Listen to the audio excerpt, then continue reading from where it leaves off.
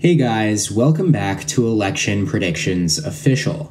We're about a year away from the kickoff of the home stretch of the 2024 presidential election, which traditionally starts on Labor Day of the election year.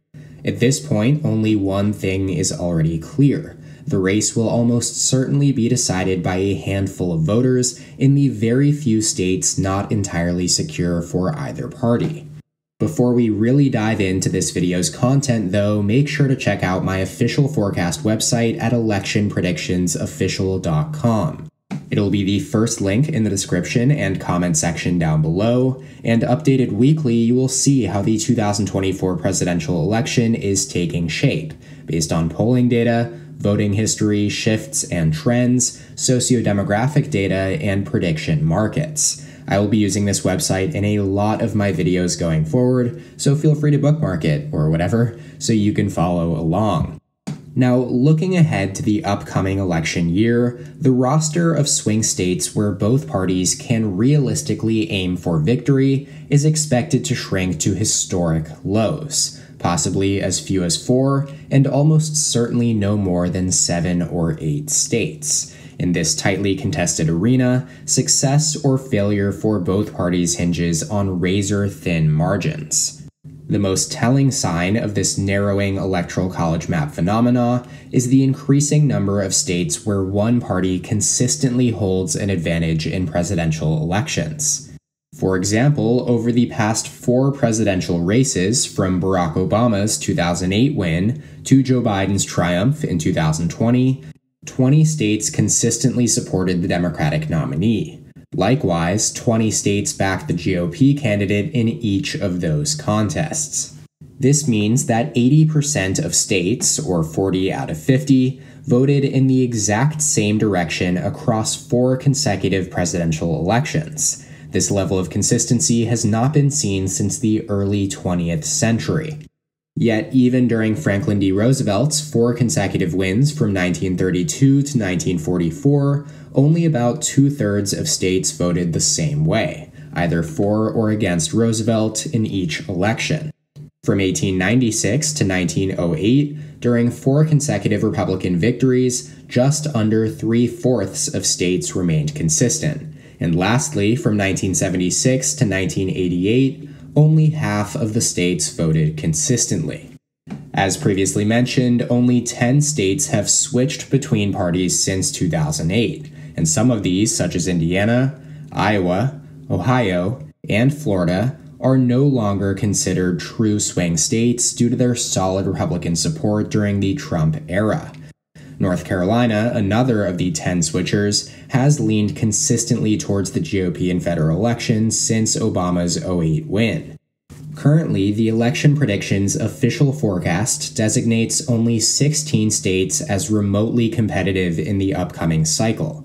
And even among just those 16, 10 definitively lean toward one party.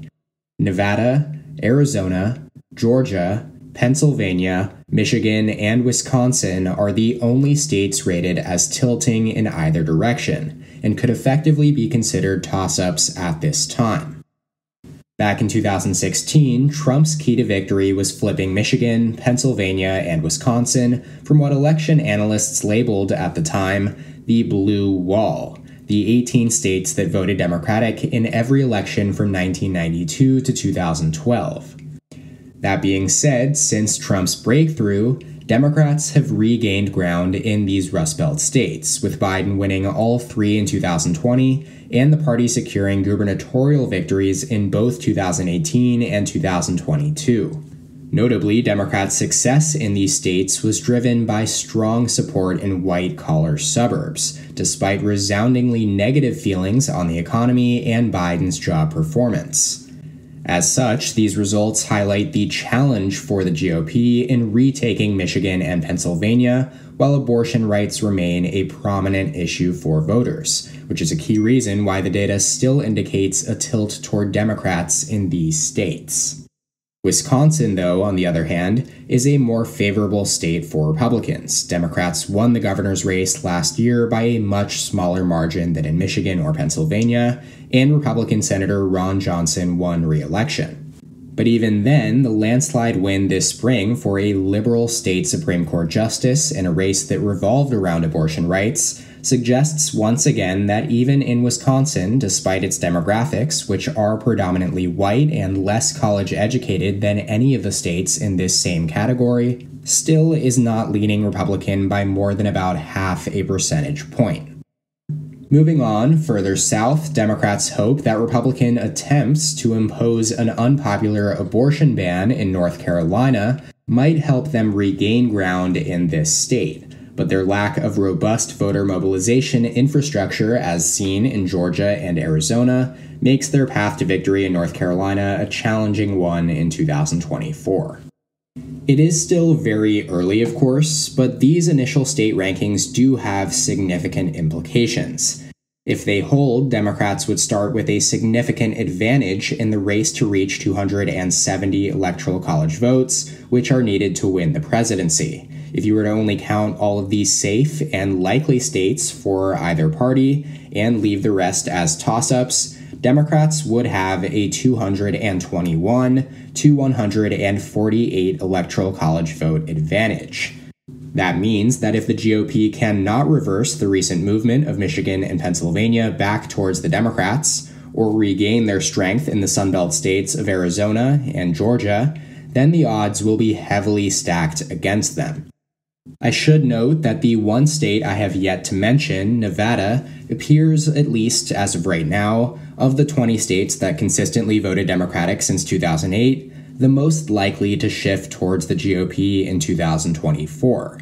But even if Republicans come away with Nevada's 6 electoral votes next year, holding Michigan and Pennsylvania and their 15 and 19 electoral votes, respectively, would allow Joe Biden and Democrats to reach at least 270 electoral college votes, as long as he captures any one of Arizona, Georgia, or Wisconsin. Put another way, the eventual GOP nominee will likely be operating with a smaller margin for error in 2024 than Biden will, even with the incumbent president being historically unpopular. That's just the lay of the land right now. Another noteworthy aspect of this early forecast is the absence of Ohio and Florida from the list of truly competitive states. Both have historically been fiercely contested battlegrounds in presidential elections, making their absence noticeable, especially for all of my older viewers or non-election data nerds out there.